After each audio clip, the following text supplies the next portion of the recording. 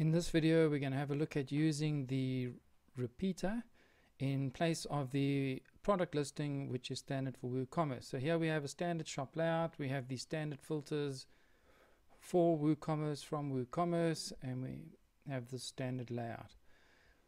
If we scroll down, you'll see that below that we have the similar layout, but this is all being created using the repeater, a slightly different layout, but all built with the repeater. So to show you how this works, what I'm going to do is turn the before I turn the shop off, I just want to show you that when it comes to sorting, let's say we just sort by popularity, and we see the layout that we have here, 2 sale items to the right on the top row, and we scroll down, you'll see that we have exactly the same indication of what's on sale in the product listing that is created using the repeater. What we also have then is, if I just go back to the default sorting, another thing that we might want to have a look at is, something like a group product. So if we look at logo collection, this is a group product, and you'll see it indicates that it is on sale. And if I scroll down in the same position, we also have the logo collection on sale. That because one of the items in the product is actually on sale. So we're able to pick up the on sale items.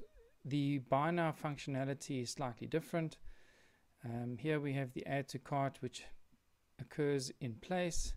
If I scroll down to the same item and buy now, we actually get redirected at the moment to the product page. So that's just one subtle difference. Otherwise, the functionality is very similar, if not the same. So what I'm going to do now is turn off the shop, and then I'll show you how we've set that up. So I'm going to enter a condition here just to make that go away. So I'm just going to set the date to a time before today.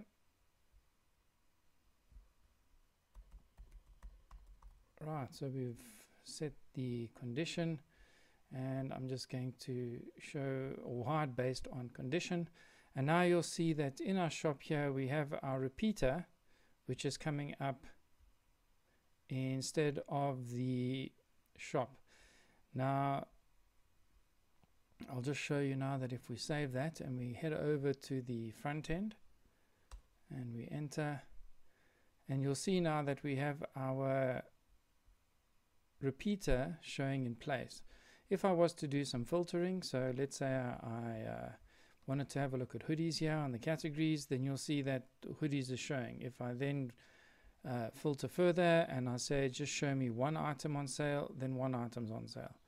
So it's pretty clear that in terms of the filtering, those kinds of things, that will work as it should, and the repeater displays the products that it should depending on the filter criteria, whatever's been set. So the repeater definitely works, and the way that the repeater is set up in order for that functionality to take effect is by setting the repeater query to default. So we've just set it to default and nothing else. Then we created our individual product listing, and this is on the archive page for the shop. So we're within the WooCommerce ecosystem, just displaying our layout with the repeater. So here in the repeater you'll see that we have the div set up, and then we have the image. So the first item I have here is the image. Then we have a div here, and that is for the on sale items. So this is for the on sale items, which is a absolute item, so it moves around inside that block, and we can position it exactly where we want. Then we have the heading, and below that we have another div, and in that bottom div we have we've used the product builder to display the price, and then we have the buy now button. There's nothing, this code block is not used. So that's how we've set up the layout for our repeater. And for the sale button to work, we've had to use our own custom function there. So what we do for the sale button to work is we have a condition, and that condition says if this function is true and the product is on sale, then we display the on sale button. Now the same thing could be done for anything that was by age, the latest product. We could also have a button, and we'd look up the product added date, the date the product is added, and then if it's less than 2 weeks old, we might have a badge that says new product.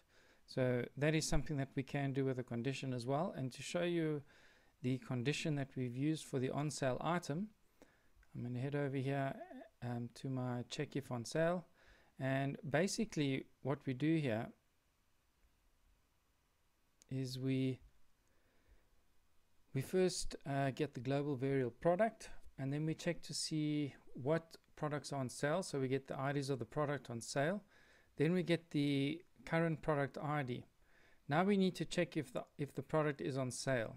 So to see if it's a group product, because remember that in a group product you have children products, and if one of them is on sale, you want to have the sale button. So what we need to do is first check if first we get some meta values for the product.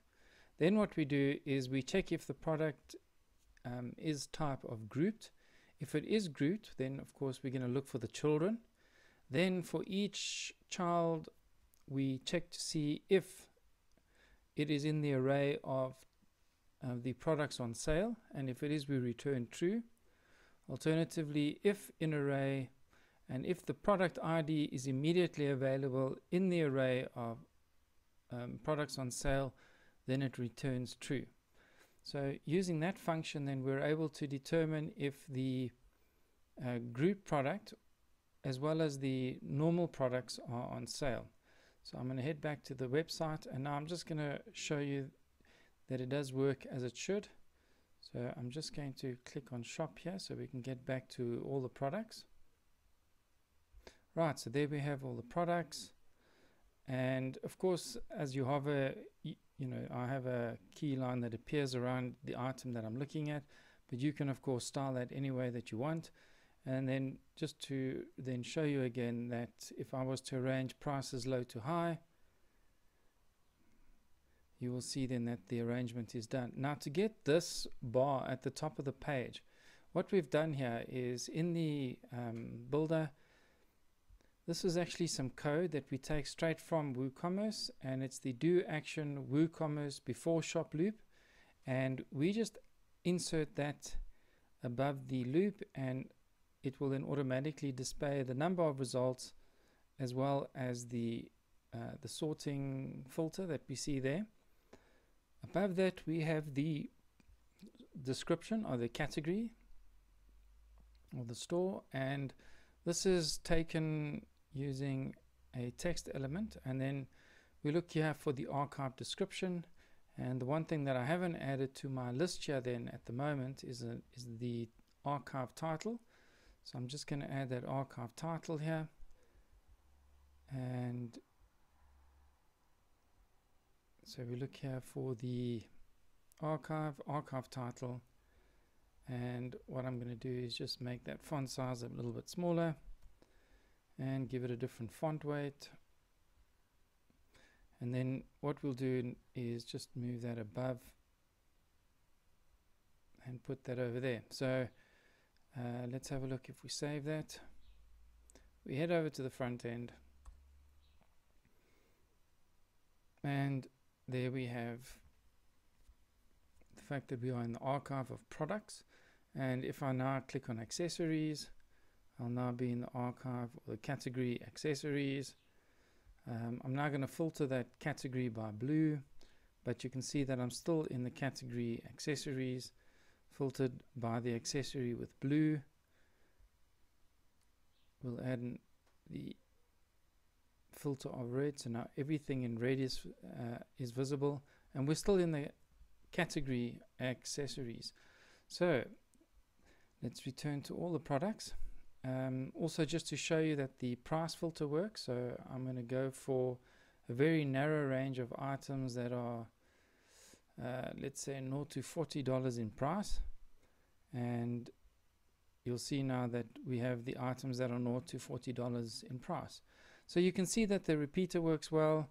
You can create your own custom badges to appear based on functions that just return true or false, and that's pretty much how you can use the repeater then to replace the WooCommerce Product List layout. So I hope you enjoyed that video, and thank you for watching.